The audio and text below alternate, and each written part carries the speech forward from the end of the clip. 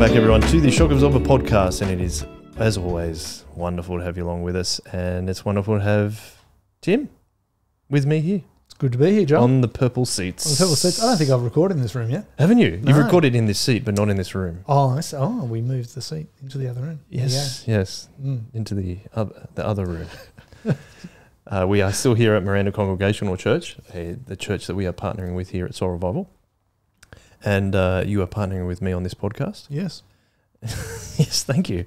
We'll not make fun of what you're wearing today. Well, no, don't make fun. I always point it out, but I'm not going to do that because I was on the chip lunch earlier and I'm wearing a shirt with lemons on it. Yeah. I said, this is representative of my two co-hosts, Braden and Ethan, that when life gives you lemons, you've got to make lemonade. Right. So I always make a point about people's clothes for no reason other than... you squeeze lemon onto your chips at the fish and chip shop? No, it's not. So there you go. Missed opportunity. Interesting point. And then I also said my favourite saying is, you know that saying where people say, it's hard to soar like an eagle when you're surrounded by turkeys?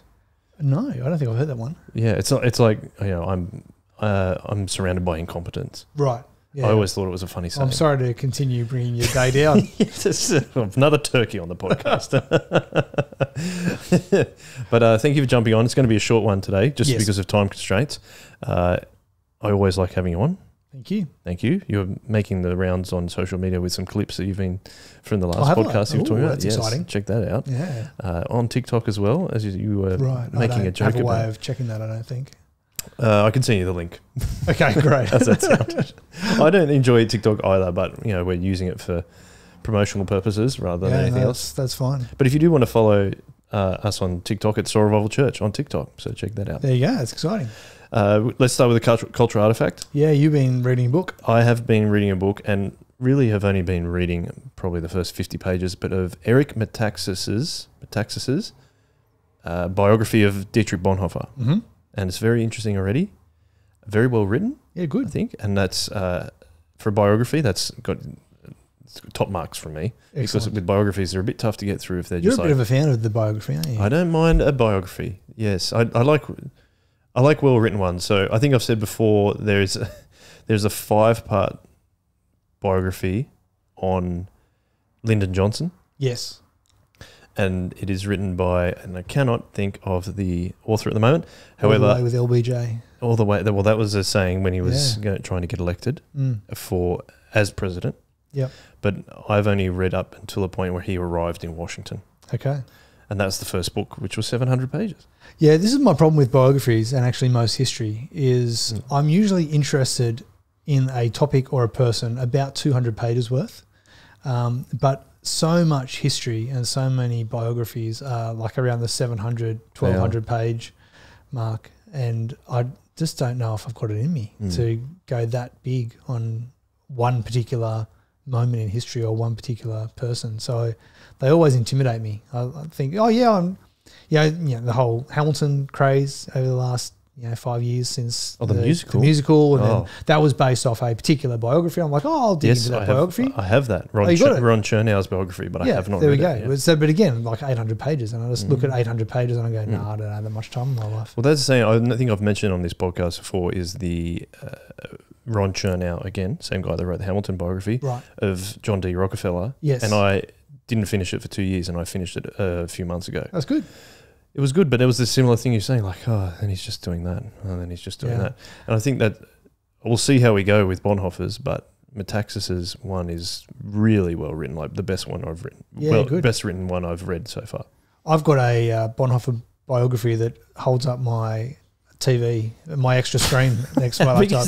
It's enormous. I bought it for an assignment and didn't realise how big it was until it arrived in the post. Really? And again, it's one of these like 1,500 pages. Wow. And I read the first 3 chapters. I knew all about his great-great-grandparents, and that was exciting, but then I haven't got past there. So maybe one day I'll go back and read it. But at the moment, it props up my second screen. Okay. But it's the same with the Lyndon Johnson one. It's they go back into where his family established themselves in Texas. Yeah. Like all the way back to Texas being a frontier state and then pushing into these areas where like you could make so much money farming, and they ended up realizing that the top layer of the soil was really fertile, but underneath that is a layer of limestone. Right. And so as they kept farming, it kept throwing all the limestone into the soil and spoiled the soil. So all these people went broke because Okay. they were on the search for riches and ended up thinking, yes, we're going to make heaps of money in their first few crops. And after that, it destroyed their crops. That's right. And then it goes on talking about how people managed to live life back in the 1800s in a frontier state of Texas. It was 1800s or 1700s? Probably 1800s. And how you had to pick the peaches and then preserve the peaches so you could have them later on. And there's a lot going on there. That was, thank goodness for washing machines. That's all I can say. Anyway, that's back to Bonhoeffer biography. It's really good. Check it out if you want to. But I'm really enjoying how it's written. Apparently, Bonhoeffer decided he was going to be a theologian at the age of 12. That's quite an aspiration. Yeah, but he'd already decided earlier that, but he hadn't told anyone. Oh, because in his family, and his dad especially, was like, you better not say anything unless you've thought it through very well. Interesting. Yeah, well, that's a German thing. Is it? Yeah, definitely. And you can speak to that. I can speak to that. Yeah, Yes. I'd appreciate that. There was this joke my dad used to tell, which is not really a joke, but it's about it just goes, there was this 4-year-old, 5-year-old, anyway, pick a young age child who hadn't said a word, and the parents were quite worried about his speech development. And all of a sudden, he's at breakfast and he says, "I need sugar on my porridge." And the parents look at him and they say, "My goodness, this is the first time you spoke. It's so exciting." He goes, "Why haven't you spoken before?" "Because before now, everything was satisfactory." Oh, really? So, apparently in Germany, that's an outrageous, people will just laugh all day on that because it's so true. Speaks so much to the truth of the thing. Yeah. So, wow. I find that. I don't necessarily, well, actually, no, I like the sound of my own voice, but I seem to talk a lot. But no, I don't. Try not to use excessive words. Okay. Yeah. I'm interested that that's the same with your reading. You just said that it was the same with reading biographies. You only want to read the 200 words. You don't want to read the 700. Yeah, that's right. Yeah. I love history podcasts. Oh, do you? But you're doing something else at the same time. So. Well, that's true. Yeah, I'm either walking the dog or going for a run or driving around. What's the most interesting history podcast you've listened to lately? I started a number of years ago with Stuff You Missed in history class. That was quite good. And then dropped that after a while, and I've, in the last year, have picked up The Rest is History. That's a good one. Yeah, which apparently is one of the biggest podcasts in the world. Is it? So I've heard. Yeah. I know we've talked about it on this podcast before, but it's very fun. It is really fun. I don't know if you listened to the Napoleon one, but when Tom Holland started the Napoleon one with an impersonation of Napoleon, right, it was hilarious. Yes, yeah. It was really funny. They've just finished a series on JFK. I haven't listened to it. Including LBJ's role. Yes. Yes, and whether he was the shooter is one of the conspiracy theories, that from 2 cars back, he was the one that made the shot. Apparently, my conspiracy theory is that he arranged it. Right, there you go. But not, I don't think he was the shooter. Yeah, that's a little far-fetched, I think. Is it? Yeah. Okay. Yeah, it's probably a bit hard to prove, that one. Probably. LBJ was the shooter. Well, I only say that from reading LBJ's biography. I know the first part. But There he you would go. do absolutely anything to get power. Interesting. So the first election that he won, a car carrying ballot papers, just a box of ballot papers ended up falling out of the back of the car. Right. And, What a coincidence. And affected the result of the election. There you go. So that's what makes me think of it, but I don't know if that's for sure. There you go. But It'd be interesting to hear from you when you get to book 3 or 4 or whatever it's going to be, that when it gets to in about Kennedy's 50 years. assassination. yeah, it would be interesting. Yeah, just to see how they deal with that topic. I think LBJ took the, when they swear you in as a president. Yes. He did that on the plane, on Air Force One or something like that. It was on the plane. Yes, they rushed him. Once they declared JFK dead at the hospital, yes, they then found out this in the podcast. They fought the medical personnel who really wanted to do an autopsy there, and the Secret Service said, no way, we're taking him back to Washington. So they whisked the whole entourage back to the plane, and that's where, before they even took off, LBJ gets sworn in. Yes, I've seen the photo. Yeah. So yes, there you go. That makes sense. I don't think I mentioned what the podcast was that I've been listening to lately, but it's on the Arab-Israel conflict. Right. And it is a podcast from 2015. Okay. And it's on a feed called Martyr Made but it is a 6-part series, and every part is 3.5 hours. And it Wow. traces all the way back from the start about where it kind of happened from Jewish people being persecuted, especially in Russia and Eastern Europe. Yes. And that's where it began. It's quite awful, but it's good to hear. I like to hear the real roots of the beginning of what's happening right now in Israel. Yeah. And Palestine, I should Yeah, say. it's good to be able to listen widely to lots of different perspectives, just to be aware that there's lots of perspectives, and it's to be able to dig into those and at least to be able to empathise with, okay, I can understand you feel this because, and you can track people's history back. And I think it helps you with the nuance of Absolutely, situations like that, rather than having a strong opinion. It's definitely not a situation where there are simple answers and simple takes. Yes. And anyone who's got a simple hot take is just wrong from the start. Ooh. Yeah, that's my hot take. That is a hot take, I was going to say. To the bank. Wow, pointed at the camera too. Yeah. Goodness me, that's a crazy one. No, I just think not a so crazy messy. one. It's just so complicated. It is. Yeah.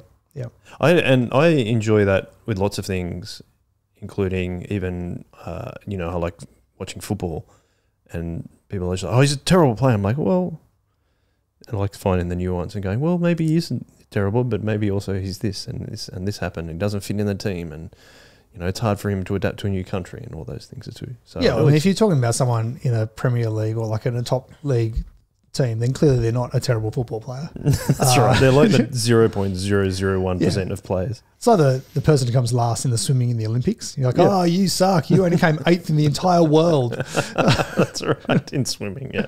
Yeah. Yeah, I think you're 100% right. So like we said, it's going to be a short podcast. Yes. But a couple of things that we thought we could talk about is you preached on the weekend? I did. And I quoted Bonhoeffer, actually. There you go. What a How's link. that for a segue? Fantastic segue. I forgot that I had until just that moment. Every time we say segue on either the podcast that I'm on, I just think of those two-wheel things that you can the ride. segues. Yeah. My wife's uncle had one. Okay. And I once saw him riding around Padstow in it. Yeah, right. There you go. With the handles? Like the standing one? Yes. Because I've seen a lot of kids around my place with the ones that are just... hoverboard things? Yeah, kind of like a hoverboard, but it's basically a Segway without the handle. Yeah. It works on the same gravitational focus, I think. Anyway, good segue I ruined. Back to a Segway. You preached on Hosea? Amos. Amos 8 and 9. Hosea was the week before. And what did Amos have to say for us? Well, so we're doing a series on Advent, and we're particularly looking at the prophets who foretold Advent, and thinking about Advent both as the first coming and also the second coming of Christ. And so the whole season of Advent is counting up to Christmas. So Advent calendars, and you open the doors and eat your chocolate or whatever it is. But so you're counting up towards Christmas, but actually the whole season is designed that as we count up to and remember Jesus' first coming, that we're actually resting in anticipation for his second coming as well. And so the section we looked at in Amos, chapters 8 and 9, particularly the end of 9, is where we get this picture of new creation. And so we get this picture of what it's going to look like when everything is being made right. So most of Amos is a book of judgment, and it's quite harsh towards particularly the people of Israel. So there are small little snippets throughout Amos on how God is going to judge the other nations around Israel, but then he gets to the judgment of Israel itself. And that's a much longer section and a much more full-on section. And that is because basically the idea is God hates sin, yes, and he hates sin out there, but most of all, he hates sin within his people. And so he takes the judgment of his people very seriously. So that's the majority of what Amos is all about. And then just in the last couple of verses, all of a sudden you get this big shift from judgment to God will make all things new, and there will be restoration. And like a lot of the Old Testament prophets, you have this picture which is kind of fulfilled in the return from exile, kind of fulfilled in Jesus, and kind of fulfilled in new creation. And so a very typical image of this is if you're on the valley and you're looking out and you see the mountains, and almost like a kid's drawing of mountains, there's just this sketch in the background and you just got all these little peaks. And so it's like the Old Testament prophets are looking ahead and they're just saying mountain range, and they write as if a child is drawing a mountain range. Now, when you actually get to those mountains, you actually realize that there could be kilometers in between those mountains, but from your perspective where you were, you couldn't see the distance. All you saw was all the mountain range ahead. And so that's a common image that commentators use to talk about how when the Old Testament prophets are prophesying about the restoration of all things, there's a lot of language which you can say, oh, that was when they returned from Israel and they rebuilt Jerusalem and they rebuilt the temple and they rebuilt the walls. And the answer is, well, yes, it kind of is, because they did do those things. And yet there's hints in Nehemiah and Ezra, which is where you see those things being rebuilt, that this can't be it, because there's people who are sad. It's like, this is not as impressive as it was. And God's spirit doesn't return to the temple in that moment. And so you've got this, was that it? Was that all we were waiting for? And you realise, well, no, there must be something else. And then Jesus comes, and through his life, death and resurrection, we say, oh, here we go. Here is the restoration of all things. And yes, it is, in the sense that he inaugurates the new kingdom. But then he goes up into heaven and says, now preach that gospel to all nations, and then I will return. So that was kind of like the second mountain, that it is true that he restores all things in his death and resurrection, but also that's just a precursor for new creation. And so you finally get to the third mountain, which is Revelation 21 kind of picture of new creation. So that's kind of what I painted out in the sermon on Sunday, was this: God is bringing new things. And the way I kind of set it up was to talk about the world looks like it's hurtling towards disaster, and there's lots of things going on. There's the Israel-Gaza war. There's Ukraine. There's I was going to say Ethiopia. Is it Ethiopia? Sudan? No, Sudan. The Sudan civil war in Sudan at the moment. Then you've got climate crises. You've got all these different things that people are anxious about. You've got new waves of COVID coming through. You've got the cost of living crisis that people are stressed about, and mortgage and rent stress for people. There's a whole lot of stuff in the news at the moment about NDIS funding, and if it's going to suddenly blow out. And so there's lots of things that you look at and go, oh, the world seems to be hurtling towards disaster. I feel like people also capitalise that on weather.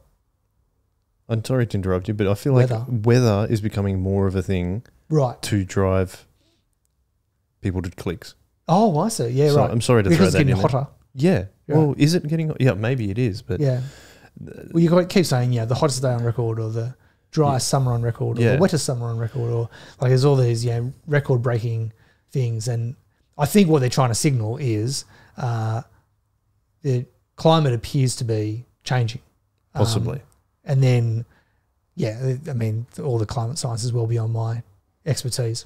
I only say that because, again, I've seen it in America, how they're just like, there's a Category 5 hurricane coming. Right. And then it's like live coverage of the whole thing. Yeah, okay. But then it ends up just like blowing itself out on the Atlantic Ocean, and it doesn't even happen.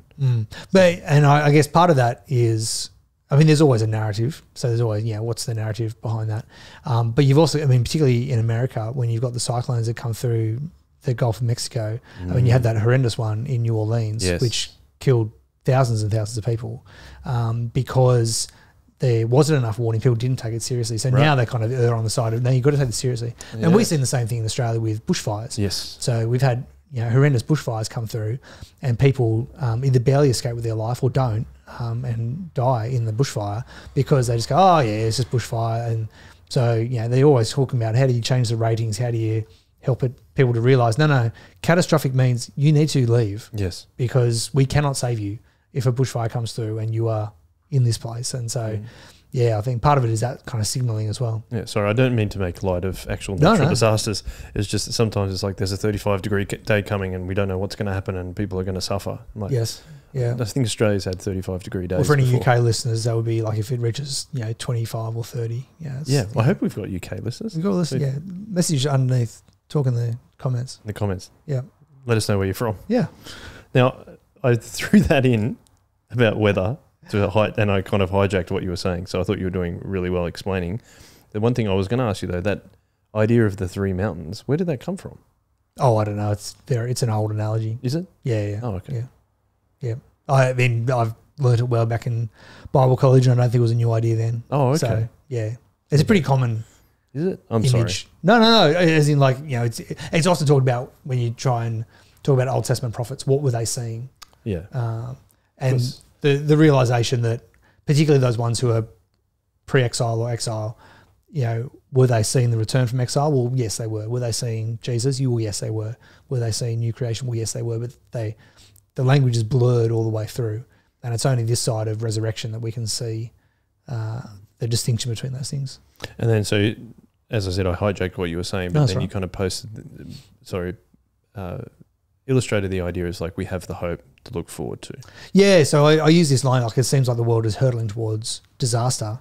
Yes. And I said, but actually the message of the Bible and Amos, the last few verses of Amos 9 is actually the world is hurtling towards hope. So we're in an inevitable collision towards hope. That's pretty cool. Yeah, I was just trying to like bring out that idea that as Christians, we can be assured of new creation. We can be assured that this is where the world is heading. And that then reshapes how we identify ourselves, how we think about the world, how we engage with things like politics and wars and climate science and environment care, and like it actually shapes all of those things if we remember that actually the world is hurtling towards hope and who we are in that because of Jesus. I found that helpful. I think it might have been the last sermon. No, it's the first sermon of Advent that Stu preached that I heard. And he was talking about how there's a lot of why hasn't Jesus come back? If he's coming back, why hasn't he come back? And a big part of his sermon was, well, that's because God isn't done saving yet. He hasn't finished. And I like that because that paints an idea of we can have hope that more people are being saved, but also because of the big hope that you're talking about, we're hurtling towards hope. We've got that to look forward to. Yeah. So I think it was really cool. In the interest of time, let's move on. You wrote a rather feisty article. And I'll put the link in the show notes for this article. In response to another article that was written on the Gospel Coalition website about youth and children's ministry. It was particularly about youth ministry. And so, I mean, being someone who's passionate about children's ministry, I'd sort of weave that in there as well. But there was lots of great things about the article, and I try to notice those at the top of my article. And it was the article is called "Youth Ministry is More Than Friday Night," which is very true. Absolutely, as a heading, yes, it's very true. Yeah, totally. And there was lots of really great points. So I was talking about how discipleship is more than Friday night. You got to think about during the week, how are you encouraging your young people to grow in their knowledge and love of Jesus, and it's more than this Friday night. You're also thinking about who they're going to be in the future. And so there was lots of good things in there that I really appreciated. One of the things that frustrated me when I read it was so much, actually the entire pitch seemed to be, we do good youth ministry now because of who the young person is going to be and going to become in the future. So there's a lot of talk about future ministries. So a couple of the quotes, what is it going to take to get someone like Jill from a current youth group attendee to a future youth group leader? Which is a great question. But then another one, how does a kid in year one grow in their maturity in Christ so that when they're in their 20s, they are faithfully committed to Christian? Good youth ministry works towards becoming an adult member of the church community. And that was the tone all the way through. The thing that frustrated me was it kind of triggered for me a number of conversations where people see the value of children's and youth ministry not in the immediate now, and not because children are the church of today, but because this sort of aspirational hope that the children will be the church of tomorrow. And there's just enough of that still lingering in the conversations that I have and the things that I read online that it made me kind of a little bit grumpy. And I was like, I've got to write this. So I wrote it down and I sent it to my colleague who's awesome, and she said, yep, here's all the places you need to tone that down. So I did. She's great. And but essentially, so yes, the original article was Youth Ministry is More Than Friday Night. And so I titled mine, Youth Ministry is More Than Future Fruit. And so the idea being that because children and young people are disciples now, it's not just about who they will be. I'm not doing children's ministry now because I want leaders in 10 years' time. I'm not doing children's ministry now because it's planting seeds. I'm doing good children's ministry now because these young people are disciples of Jesus. And I want good youth ministry now because they are, or at least have the opportunity to be, disciples of Jesus right now. And so that was the sort of the frustration that the article raised in me, was sure, like, I mean, I am concerned about their future growth. I am concerned about, having leaders in the future and, in 20 years' time, having these people be active adult members of churches. Of course I care about those things. But that is not the leading reason of why we want to do effective youth and children's ministry now. We want to do effective youth and children's ministry now because they are disciples and we want them to know Jesus, love Jesus, obey Jesus, and to continue to do that. And so, that was just the kind of thing that was in my mind. Well, I love your passion about it. I think it speaks to a little bit of an idea that I'm trying to work out in my mind. So let me put it out and see what you think.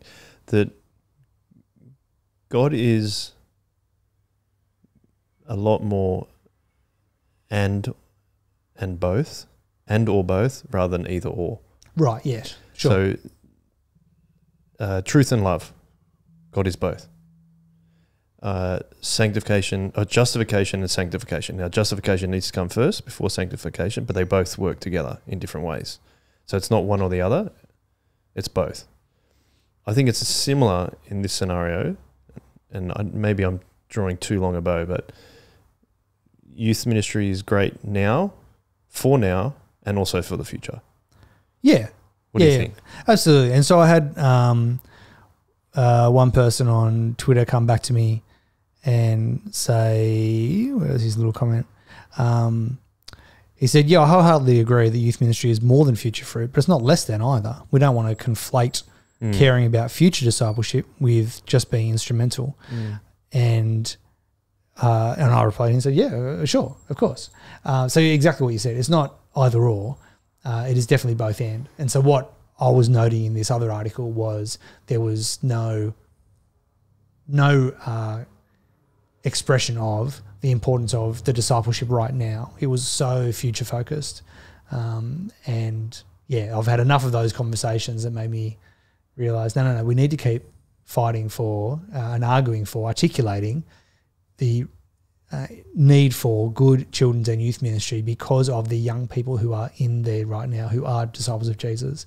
And so, it's kind of like saying I want to do good ministry to middle-aged people now because so that I want our retirement villages filled with mature disciples of Christ. It's like, well, I mean, sure, but isn't it also about them right now? Don't you want the 40-year-old now to be growing, to be knowing Jesus and loving Jesus? You don't just want them to be a fruitful member of a retirement village in 30 years' time. We could have more fruit now and later. That's right. Yeah, we don't have to choose. And that was the kind of expression that I was trying to... And we don't talk about that, about middle-aged people, because we assume the church is for them. And so this is part of it as well, that I think we keep having to have these conversations in youth and children's ministry because there's enough of a lingering feel among some that it's not quite for them. It's not really for them. Maybe they're not really just children. They're not really disciples. Or we would say that they are, but we don't act like they are. And is trying to help communicate. No, they deserve the best possible ministry that we can give them now because of who they currently are. Yes. As well as, of course. Yeah, who God's made them to be at that point in time. Yeah. And in 80 years' time, I want them to be active, fruitful members of a retirement village as well. Absolutely. But that's not why. I mean, that's God's work in them, sanctifying them, as you say, for the next 80 years.